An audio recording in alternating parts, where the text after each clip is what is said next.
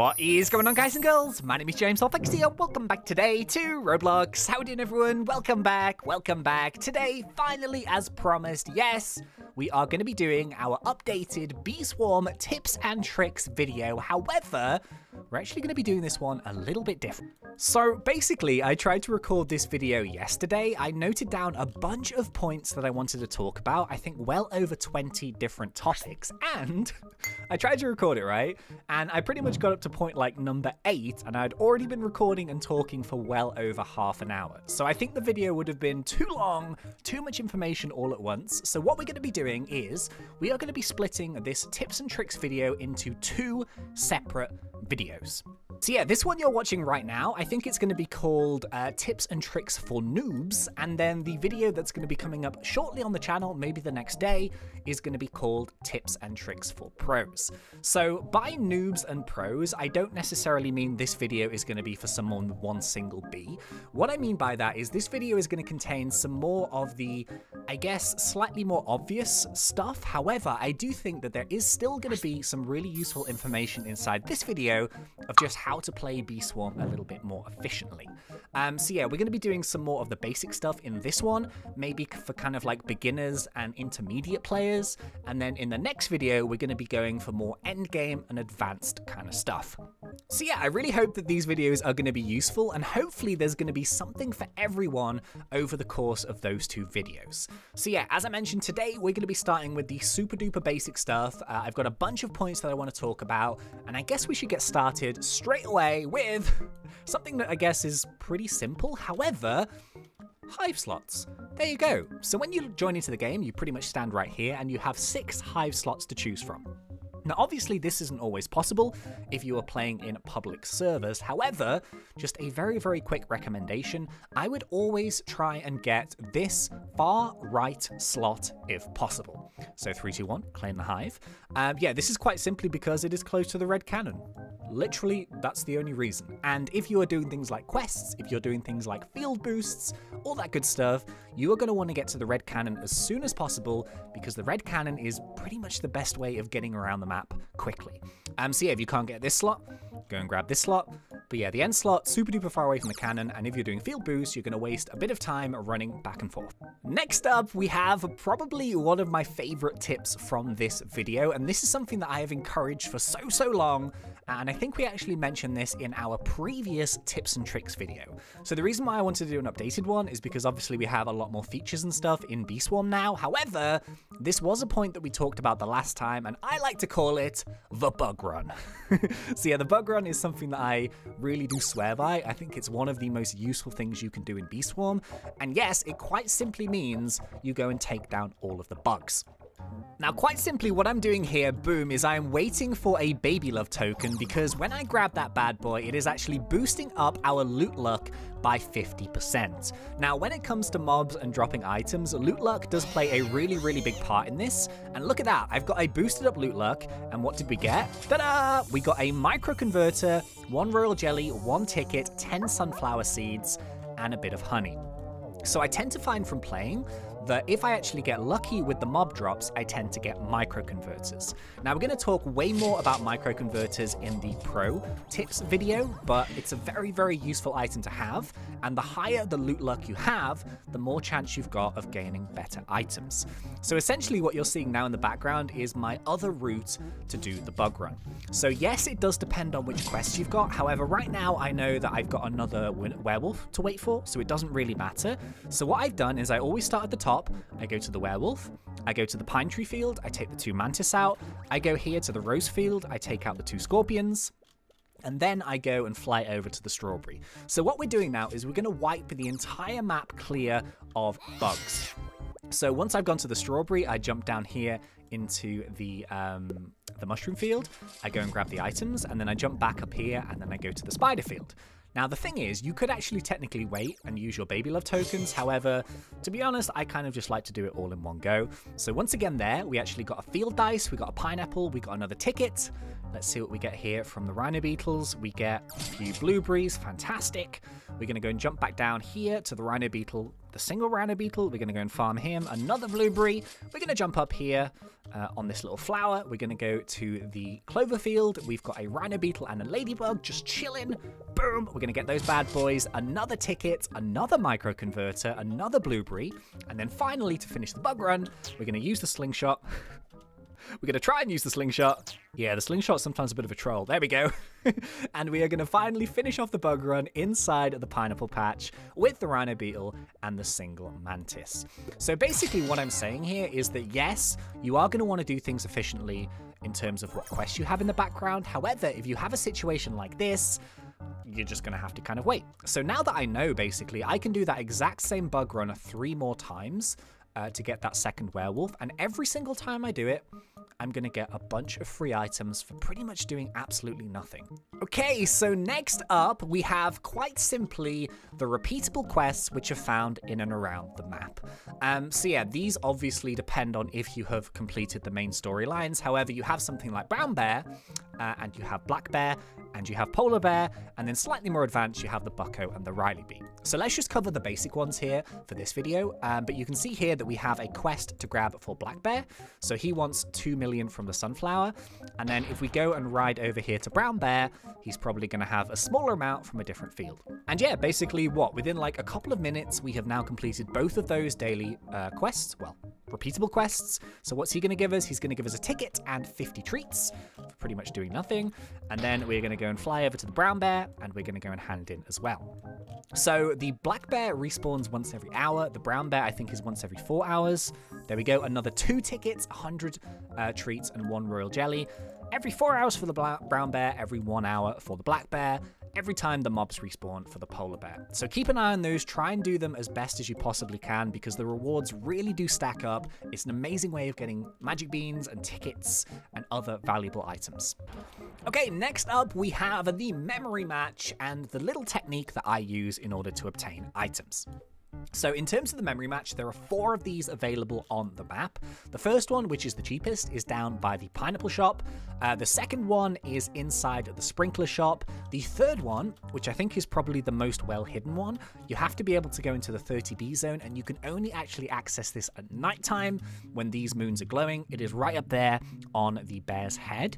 This one is a good one because it does give you microconverters quite frequently. And then the final one over there, next to the Spirit Bear, is the extreme one, which I think is the most expensive.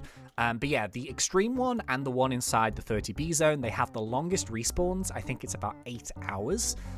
The sprinkler shot one has the second longest, and this one down here is the quickest one to respawn. I think this is once every 2 hours.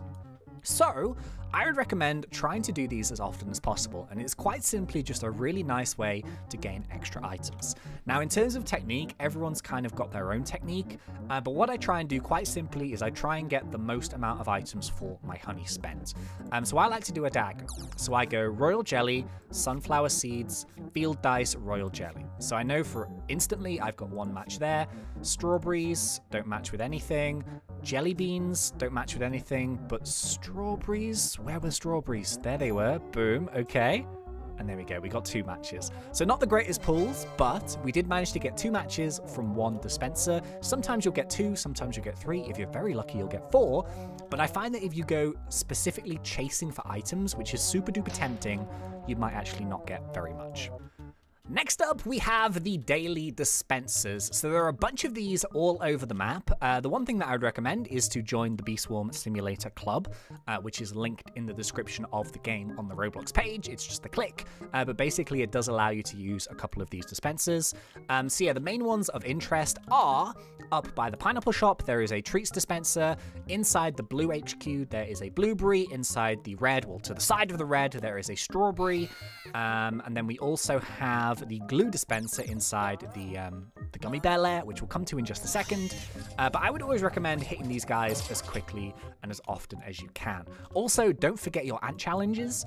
You can have a maximum of 10 stacked up at once. So if you do need one like this, boom, grab one of those, stack it up to 10. It's always useful if you need them. Another really nice way of just gaining a couple of extra tickets for pretty much doing nothing is to use your honey storm. So I feel like this is pretty much a forgotten feature, and it is actually very, very useful, because when we summon a honey storm, it does have a chance to spawn tickets. So what I like to do is I like to summon it, and I like to come here into the blue flower field. This is quite simply because it's quite a long field, so it gives you a lot of space to actually get a ticket or two. So, of course, because we've done this on camera, we've not got a single ticket spawn, which is great. Fantastic.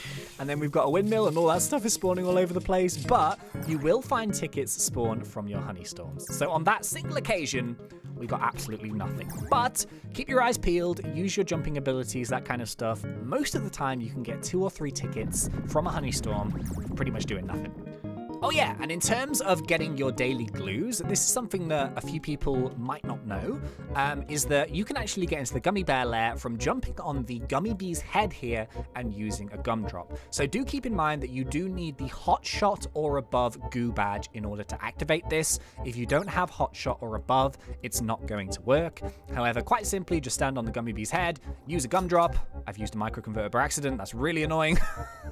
But yeah, you've got the daily glue dispenser. This scales with your badge, but even if you're gaining like 2 glue, it is well worth doing that once every day because they do really stack up. Well, seeing as it's gone nighttime, this is the perfect time to talk about the vicious bee. So yeah, this is just some very basic information. There are some people that don't quite realize that the vicious bee only ever spawns in certain fields. So don't waste your time looking through all of the random fields in order to actually try and find the spike. All you need to do is check a certain amount of fields. So what I like to do, we can actually see it there in the mountaintop, but the fields that the vicious bee spawn in are the clover field, the spider field, the rose field, the cactus field, the mountaintop field, and the pepper patch. So those fields spawn at the vicious bee. They do not spawn in any of the other fields, so don't waste your time going to look for them. But what I do is I always try and do the vicious bee whenever I possibly can. And now it is much more of a bonus to do the vicious bee because every 24 hours when you take down the vicious bee, you do gain an extra daily stinger bonus. So for example here, I think this is the first one we've taken down in 24 hours. I could be wrong. But let's go and take a little look. Let's see. There we go. So we gain 3 stingers from taking down the vicious bee, and we also gain an extra 5 stingers once per day as a daily bonus. So stingers are very useful. 1, obviously, for crafting items, 2, for unlocking the vicious bee, and 3, for boosting your attack for things like the coconut crab. We'll come to stuff like the coconut crab, though, in the next video. Now, you might be thinking, well, what if I can't take down the vicious bee? All that kind of stuff. Well, basically, this is kind of like a private server versus public server debate. So there are some benefits of playing on a private server. We'll go into more of those next episode for what their uses are. But essentially, a private server is very useful for taking things like the ant challenge, the coconut crab, and maybe also for gaining sparkle tokens from the fireflies. But there are huge benefits to playing on public servers, and it's simply because there are other players in and around to play with. So if you do play on public servers, always kind of check which type of players are in and around you. If you're someone that's more advanced, make sure that you help lower level players with things like Vicious Bee and Windy Bee, share the wealth around, things like sprouts, make sure you try and help them, because if everyone helps each other, then everyone improves. Alternatively, if you're a lower level player, maybe try and find a public server where there are some slightly higher level players. That way, if something like Vicious Bee does spawn, then you're going to have an extra player or 2 to help you take it down. Okay, this is a bit of a side note. I did want to take and talk about the Windy Bee next episode because I feel like it's much more of an end game type bee. However, you do have the wild Windy Bee spawning in every single public server. So if you are specifically trying to hunt for wild Windy Bees, I would kind of recommend doing this on a public server. It's just quite simply because there are more people playing, there are more people maybe donating to the Wind Shrine, handing in quests, all that good stuff. Side note, always try and do the sparkles. They're actually much bigger now, so if you see them in the field, make sure you go and tap them. You can get these in the sunflower field, you can get these... Oh my goodness, there's more? Dude, they're all happening at once. Yeah, sunflower has a face, the bubble blower has a face, the pumpkin has a face, and the pineapple has a face. So yeah, if you see a face, they've probably spawned some of these bad boys. And they're really good, free items. But yeah, anyway... If you want to play it in a public server, you've got a higher chance, I think, of getting a Windy Bee. So even if you're not a super duper high level player, the Windy Bee will most likely spawn at a lower level, and you might be able to get a Cloud Vial or 2. This is kind of slightly an irrelevant point, I think, but I guess it might be useful to some extent, is that maybe you might come across a Sprout which you're not able to take down yourself. So maybe there's not too many people in the field. You're kind of thinking, oh geez, what am I going to do? Well, a tiny little top tip is if you have a Cloud Vial, you can just pop it inside the field and the Cloud Vial will actually harvest the sprout for you. So this is just a really nice way of maybe getting a bit of help with the sprout if no one else wants to help you. I wouldn't necessarily do this on like green ones. I would maybe do them on rares or aboves. But yeah, as you can see, they do really take down the sprouts pretty quick. And it's just kind of a nice way of getting a bit of extra help as you do it. So the only way that you're going to get Cloud Vials is by taking down the Windy Bee, but you might be able to do the first couple of levels if you're a lower level player. But yeah, if there is a Windy Bee, always try and do it, try and help out. And the thing is that everyone's drops on the Windy Bee are unique. So there is no chance of anyone stealing your drops. It drops unique items per player, so it's always worth jumping in and trying to take down the Windy Bee. A side note here for literally what we've just done, if you do see sprouts pop up in a field, make sure you do them. Even if it's a green one, sometimes it's so tempting to just be like, forget about it, it doesn't matter. And to be honest, even myself, if I'm recording a video and a random green sprout pops up, I tend not to actually go and get it. That's quite simply because we're just recording a video and maybe we're doing something else. However, if I'm just playing and grinding, if there's a sprout that pops up, it doesn't even matter if it's green, I will always go and get it, because even if it's like single items that we're getting, they all add up.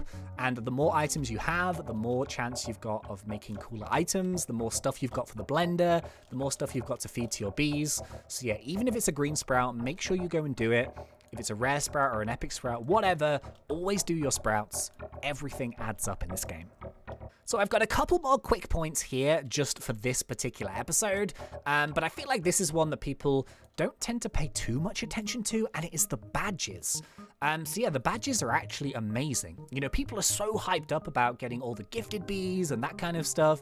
People tend to forget about the badges, and in truth, working your way through the badges is just, if not more useful than making your bees gifted.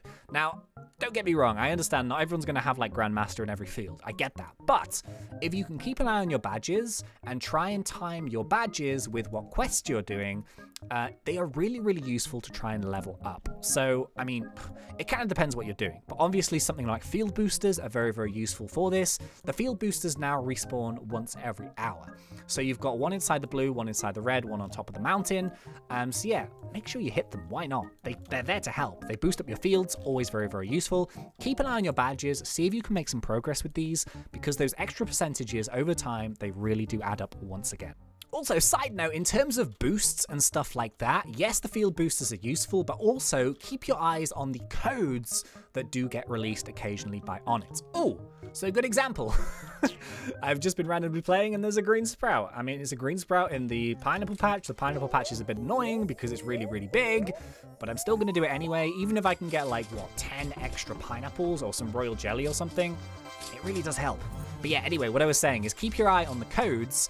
The best way you can do that is by subscribing to the channel, because we do cover the codes every time they come out. But yeah, they do have good boosts and stuff. Always try and make use of the field boosters inside those codes. Don't just claim them for the free items.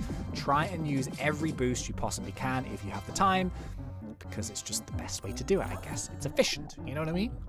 Also, another super duper random note, which, believe it or not, some people don't actually know this. It's kind of tricky to believe, but yeah, it's true. Like, I guess it's not the most obvious thing in the world, but when you actually go to a dispenser machine, if, for example, you want to buy some treats, you could buy, like, you know, a single treat each time. Or if you click on the arrows, you can actually scroll through to increase the amounts that you buy. So, you know, it goes from 1 treat here, it goes to then 10 treats, it goes to then 100 treats, it goes to then 1,000 treats, it then goes 10,000 treats, you know, and then it goes to 100,000 treats. So yeah, basically you can use this for all of the machines. Now, in terms of the machines, they do start off low and then they cap at a certain figure. So the first time you purchase stuff from a certain machine, they will be cheaper, and then over time they will cap out at a higher figure. So it is actually worth, if you've never bought anything from, for example, the royal jelly, take a look at it, see what they're like, because they do start off cheap, but then they do go up a little bit more. But yeah, you can use the arrows to buy bigger quantities. Don't just stand there and click it like 10,000 times. That'll be such a waste of time. And then finally, the last and the most debatable point here from the tips for noobs video. So yeah, as I mentioned, this is more of the obvious stuff, but quite simply, This is a question that I guess asked all the time. It is, what do I spend my star tree on? Now, this is a really, really difficult question to ask because there is really no wrong answer when it comes to this. However, if you do get your first or your second star treat from questing, always use it on one of the event bees first. So the thing is, like the regular bees, the rares, the legendaries, the epics, those can technically go gifted by themselves if you feed them some of the fruits. However, that will never ever happen when you are leveling up the event bees. So first piece of advice is always use it on the event bees, depending on which event bees you have. Now you may be wondering, which one should I use it on? Well, that's kind of a tricky question because all of them have their own abilities, and in fact every single gifted bee has an incredible gifted ability. But if you want my personal opinion, I guess, it's difficult to pick between the photon bee, which gives you 5% instant conversion, very nice, the gummy bee, which gives you 5% honey per pollen boost, and the crimson and the cobalt, which give you 10% each blue or red. And then you've also got the bear bee, which is 5% pollen. So of course not everyone might have the bear bee. This is like a Robux purchase, I think. Yeah. But yeah, I would kind of go with one of those. Perhaps either the gummy bee or the photon bee. It's difficult though, really it is. Every single gifted bee has a really good ability pretty much. So yeah, kind of tough. And yeah, just a side note, I guess, as well, about getting gifted bees. It is kind of tricky. So what you can do is, one, you can just use royal jelly and kind of hope. Believe me, we've been there, and it takes a very long time. Or you can feed treats to them. So what I would do is I would never use all of them all in one go. I would just go in 50s. Now, the thing is, like, is this a better way of doing it? I don't know, but we've had more success by just feeding stacks of 50 in order to make them gifted. Alternatively, you can try and hunt out star jelly, and I know it does cost a little bit of stuff, but I would kind of recommend, if you really do want to try and hunt out those gifted bees, maybe try and make a star jelly or two inside your machine. So you can make this with 100 royal jelly and 3 glitter. I know it's kind of expensive. Alternatively, you can still do the daily rewards. Believe it or not, I got a star jelly from a brown bear quest. I know it's hard to believe, but it happened. So if you just keep questing, the star jelly will come to you. I promise. And also, I think we were going to save this one for next episode, but just very quickly to finish off the video, in terms of gaining those special items, things like star jelly, microconverters, blue extract, red extract, all that kind of stuff, make sure you keep on top of your daily bosses. So you've got the king beetle and you've got the tunnel bear. I'm probably going to recover this point next episode, but what I like to do quite simply is it really depends on how quickly you can take him down. I'm fortunate because I can take these guys down very quickly. So what I do once again is I just wait inside the blue HQ. I wait for that baby love token, and then I go and grab this, and all I'm doing here is I'm quite simply just boosting up my loot luck. So if you are able to take this guy down before your loot luck token runs out, then I would always recommend using loot luck. Boom. We get ourselves magic beans, 10 magic beans there, 5 red extracts, 5 tickets, blue extracts, all that good stuff. And then what I do is I do exactly the same thing here with the tunnel bear. So yeah, just like a little tip about the tunnel bear, I'm going to go and wait for another baby love just to make sure. And there it is. Boom. So yeah, this really does depend on if you've got a vicious bee and if you've got a high level hive. As I kind of mentioned, yes, I did want to save this one for next episode because it is a little bit more advanced. However, what I like to do is I like to drop in, run a bit forward, let my tokens spawn, and then just run into them and kind of just wait. So you do want to get those tokens out initially. It just basically speeds up the time you can take it down. I've waited for my loot luck again, and look at all those items. 10 tickets, 1 oil, 20 moon charms, magic beans, microconverters, glitters, enzymes, royal jellies, all that good stuff. And I feel like if you do wait for that loot luck token, it really does increase your drops. Now, completely because this is like the noob version, I know that like some people aren't going to be able to take it down that quickly. I completely get that. If you can't take it down within 30 seconds, it doesn't matter. If you can take it down, try and make sure you do your king beetle. The king beetle spawns every day, the tunnel bear once every 2 days. So I think that is going to be about it for this video here today. Oh yeah, and don't forget your daily royal jelly here inside. This is every single gifted bee type you've got. You get a free royal jelly, so make sure you hit that. Yeah, basically I think we're finished for this video. So I want to go next time and look way more into things like the wind shrine, the windy bee, tornadoes, all that good stuff. But I hope that at least there is one thing that you might have picked up from this video, which is simply going to help you play a little bit more efficiently. It's all about getting into good habits, basically. And yeah, it's nothing too stressy. It's quite simple. But if you just get into a bit of a routine, it's really going to help the way that you play Peace Wall. Yeah, I really hope you guys enjoyed this one. If you did, please remember to poke me in that like button. And if you are not yet subscribed, go for it, because we do Roblox done fun. But until next time, thank you once again for watching. It's been such a pleasure. As always, thanks. And see ya.